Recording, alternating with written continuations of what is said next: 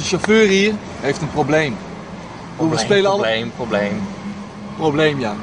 We gaan namelijk naar een MMORPG psychiater die hem hopelijk van zijn probleem afhelpt. Yeah, right. So how is this game, because it sounds like there's so many layers to it and there's so many things that you can do.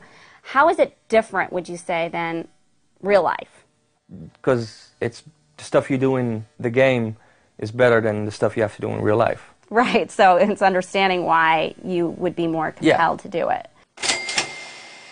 It's just my life, and it brings me closer to my fantasy life. Are there activities that you, in the real world, can find enjoyable? Oh, yeah, of course. Well, some people acknowledging that, you know, this is an issue. Actually, my friends acknowledged this was an issue. Oh, really? Okay. Klaar, man? Ja, heel goed. Maar ga je nou stoppen met gamen? Nee.